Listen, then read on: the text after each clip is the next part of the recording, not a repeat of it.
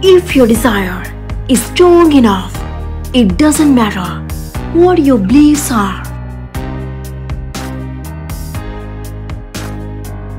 If you have a desire that is strong enough, that desire will be the dominant vibration and it will override any other vibration that you have.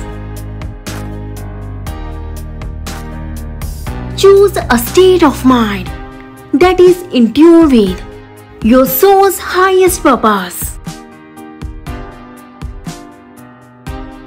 Raising your vibration invokes a feeling of bliss and oneness with the rest of the universe.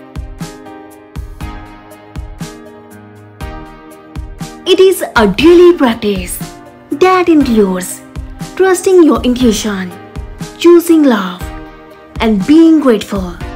Tune in to your best self. Your work is to be as happy as you can be in every moment. Entertain yourself, pleasing yourself, connecting with yourself, being yourself, enjoying yourself, loving yourself.